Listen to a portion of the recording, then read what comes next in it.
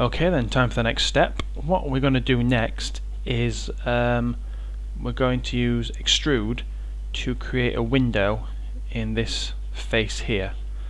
So we're going to create some new faces while we're doing that. But the first thing I want to do, because it's irritating me, is get rid of this resolution gate. So if we go to camera settings and just go to no gate, there we go, that's much less irritating. Okay, so first thing we need to do is make sure that you've got your room shape selected for this step, like so, and then you need to right click and hold, and we're going to select face mode, which will let us work on one face at once, and we're going to select just this face, like that. Okay, and now we're going to turn on Extrude, which on the polygon shelf is this little chap right here. There you go, extrude the selected component. Wonderful. So you give that a click, and then this happens. This is a universal manipulator.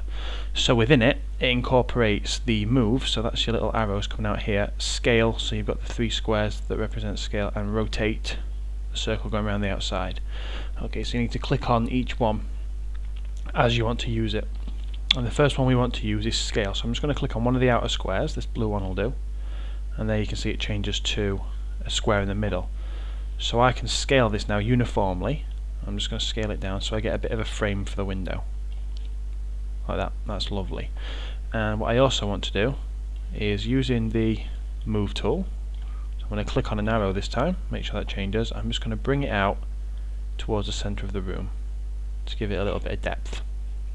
So that's what I've created so far, and then we need to extrude this face again to push it back in and create some more faces. So we're going to click on the extrude tool again, pow, and this time we just need to use the move tool, and we're just going to try and move this face back inside itself like that to create this rather beautiful looking frame. There we go. Then what we need to do is put the room back into object mode, and then we can have a little look at what we've created. So there we go.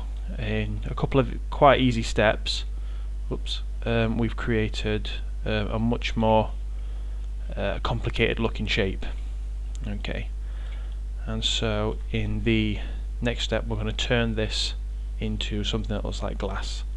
So I will see you in that step.